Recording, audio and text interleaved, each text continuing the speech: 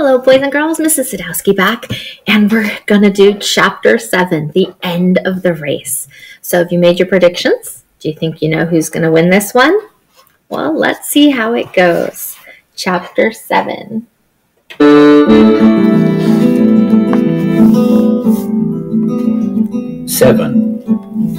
End of the race.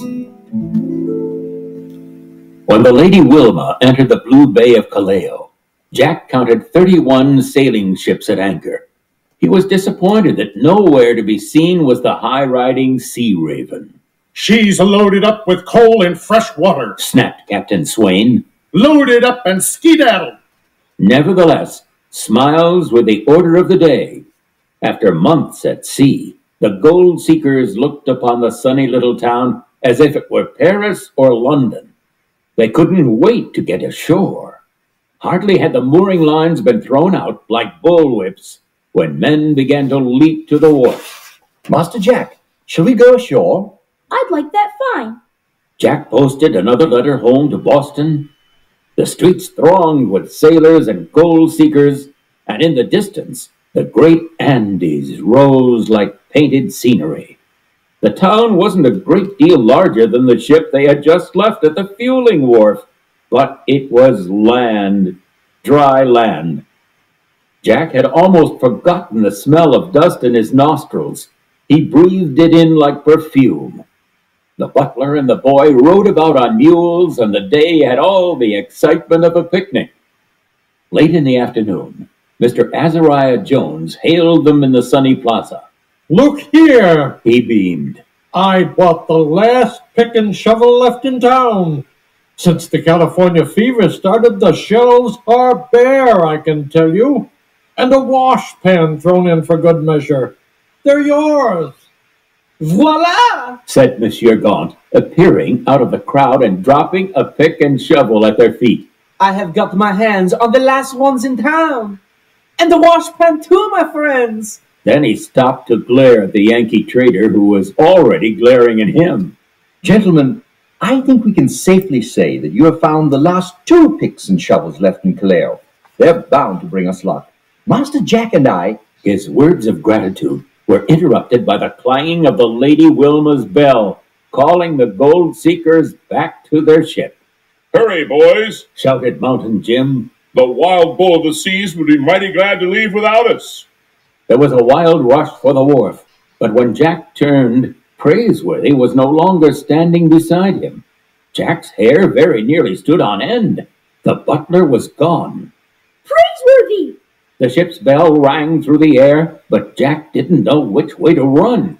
He couldn't leave Praiseworthy behind. Hadn't he heard the ship's warning bell? What had happened to him? "Praiseworthy!" Jack was unable to move, as if anchored to the spot by the pick and shovel. He had to fight back a welling up of tears. The Lady Wilma would leave without them. And then, from the doorway of a nearby shop, the butler appeared. Tall and elegant in his bowler hat and white gloves, he carried the new pick and shovel over one shoulder, the washpan under an arm, and a strange package wrapped in newspaper and string dangling freely from his hand. Jack had never been so happy to see anyone in his life. "Hurry! We'll get left behind!" "Not likely. I had to stop off and make a small purchase for our good captain himself. Come along, Master Jack." Jack tried not to let Praiseworthy see that he had been close to tears. He threw the pick and shovel across one shoulder, gathered up the washpan, and together the boy and the butler hurried toward the wharf. One by one, alley cats picked up their trail. By the time they reached the ship, it looked as if every stray cat in Callao was after them. Before the gangway could be raised, at least a dozen assorted cats followed Praiseworthy aboard. In their stocking caps, the crew was too busy throwing off hawsers and preparing for sea to bother with the invasion of Peruvian cats. Jack dropped the heavy pick and shovel with a clang to deck and looked at Praiseworthy's package. "A dead rat? "Hardly." "Cheese? "Not likely." Fresh kidney?" "Exactly," said Praiseworthy, raising the package out of reach of the cats. Captain Swain is extraordinarily fond of kidney pie. I promised to teach the cook an old recipe my great-great-grandfather used to prepare for the Duke of Chisley. But at that moment, Captain Swain was in no temper for kidney pie. The ship had taken on fresh water, but not an ounce of coal. Blast the Sea Raven! She's filled her bunkers and piled her decks with coal. Hills of it. Mountains of it. Taken every lump to be had in Callao. She's made sure there wasn't a cinder left for us. Okay, let's stop and talk a little bit about this. So, they get to walk around. They finally get to get off the boat for just a little bit.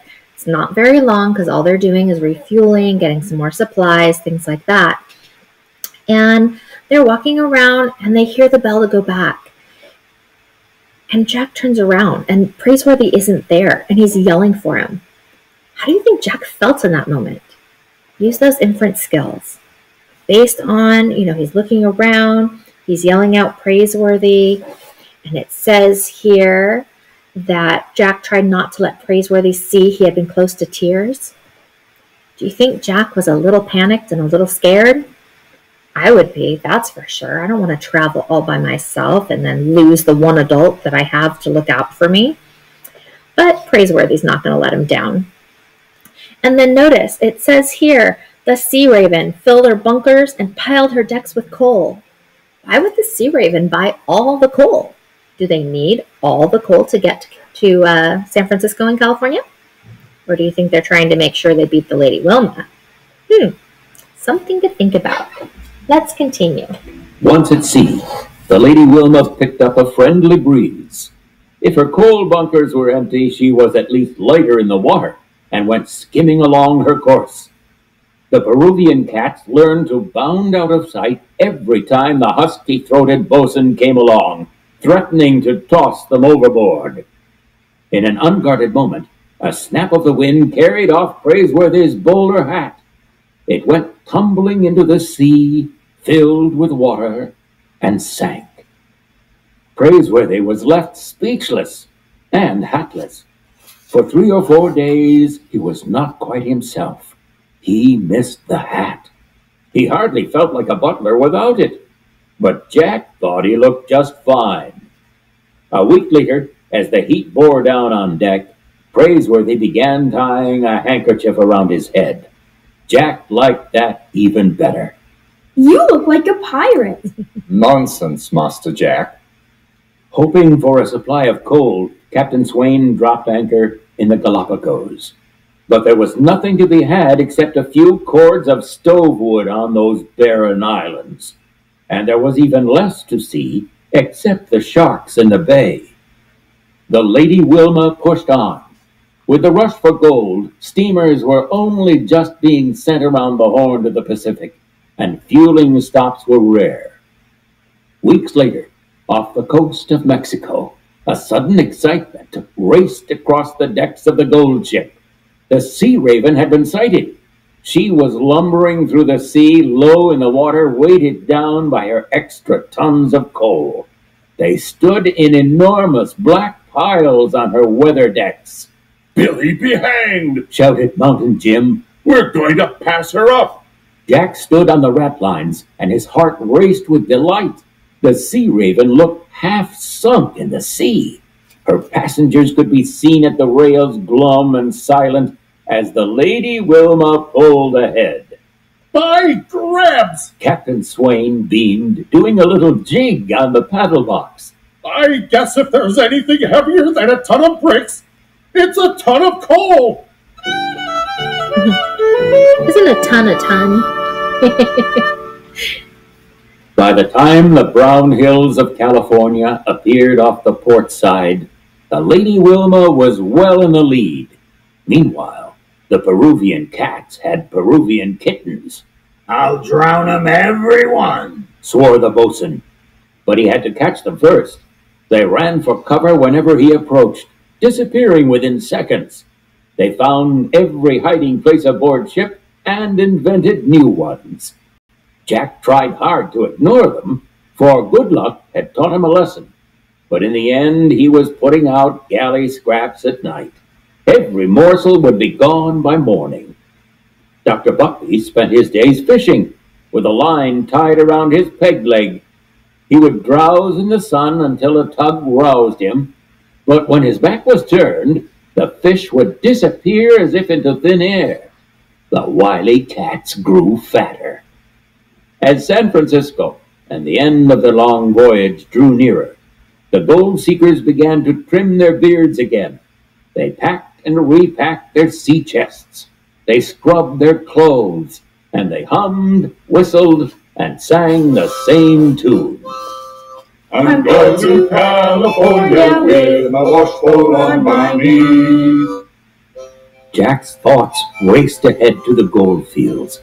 What would it be like? Would there be grizzly bears and outlaws and wild Indians? Certainly, he told himself. It was an untamed place, wasn't it? What was the use of an untamed place if there weren't wild Indians and outlaws and grizzly bears? We ought to have a gun He told Praiseworthy. A gun? Why? to protect ourselves. Stuff and nonsense. But Jack noticed the other gold seekers busily cleaning sidearms and rifles and sharpening their knives. He wished he had a gun, a 4-shooter maybe, or even an old army musket with a bayonet. One bright morning, with San Francisco not more than a day's run, the bountiful winds died away. By afternoon, clouds had gathered in the sky, and headwinds bore down on the gold ship as if to drive her back in her wake. With steam in her boilers, the Sea Raven came steadily on course. By dusk, she had caught up to the Lady Wilma, passing with a wild shout of glee and a victorious blast of her whistle. Boys, Said Mountain Jim. it looks like we're done for. Not a bit. Said Praiseworthy, on his way to the pilot house. The Lady Wilma was already making a wide tack in the wind. She might be blown hundreds of miles off course, even as far away as the Sandwich Islands. The voyage isn't finished, sir. Not by a long shot. But even to Jack, with the wind snapping his shirt, it seemed that the Lady Wilma's luck had run out. Captain Swain would lose command of the new clipper ship building on the ways in Boston. Jack dug his hands in his pockets and glanced up to the pilot house. The wild bull of the seas didn't have a lump of coal to fight the headwinds. Jack was asleep in his hammock when he was aroused by a strange sound. At first he thought it must be Mr. Azariah Jones snoring in his sleep, or Mountain Jim, or Dr. Buckby. But they came awake too. A deep throb ran through the ship, and then another. Then a splash of the side wheels could be heard. Then another and another.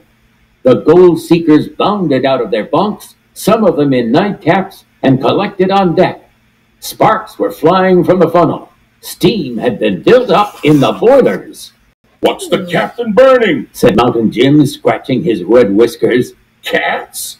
Hardly. Said Praiseworthy above the crash of the side wheels. He gave Jack a wink. Neither cats, nor bricks, nor spoiled potatoes. As any stowaway could tell you, gentlemen, we're carrying lumber in our cargo holds. Thousands of feet of it. Lumber enough to build a hotel. It occurred to Captain Swain to purchase what he needs with the ship's fuel account. Makes a fine shower of sparks, doesn't it? But the race was not yet won, and Jack could sleep no more that night. He pulled on an old pea jacket the frog-voiced boatswain had handed down to him, and stood with Praiseworthy at the rail. This would be their last night aboard ship after all. The paddle wheels twirled faster and faster, and the bowsprit came around on course like a compass needle. It was you, wasn't it? Jack grinned. Me, Master Jack? You told about the lumber. Oh, he knew it was there. But with all his storming about the bricks in the hold, he hadn't stopped to give the lumber a thought. I merely reminded him, you might say. In the dark of morning, the Lady Wilma had managed to gain on the Sea Raven. The gold ships thrashed bowsprit to bowsprit, and the red glow of their smokestacks lit up the surrounding sea. More lumber! Shouted Captain Swain into his voice tube. I want every ounce of steam the boiler will hold, and then some. The Sea Raven, too, was making a final sprint. By noon, the Golden Gate stood ahead of them. But the extra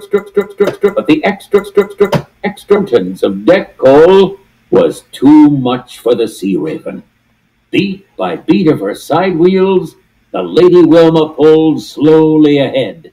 Wood sparks showered from her funnel. She entered the sparkling narrows of the gold.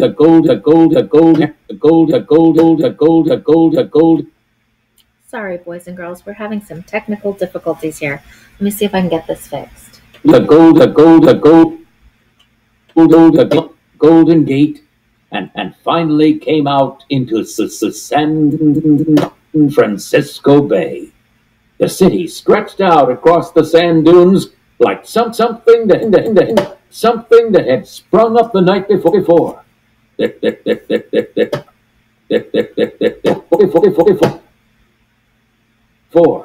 There seemed to be more ships in the harbor than houses on the shore. Later. We're almost at the end of this chapter, so I'm going to go ahead and read the end of it. So the city stretched out across the sand dunes like something that had sprung up the night before. There seemed to be more ships in the harbor than houses on the shore. "Let go the anchor!" Captain Swain shouted from the pilot house window. A moment later, the anchor chain went rattling into the bay, and hats went flying in the air.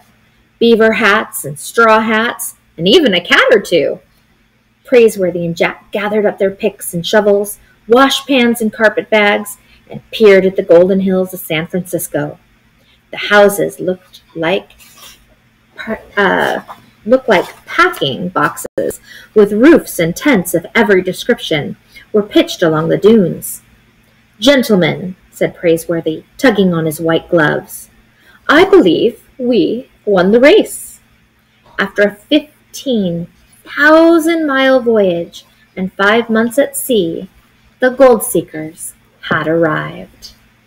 And they are in San Francisco. Now, San Francisco would have looked very different from today.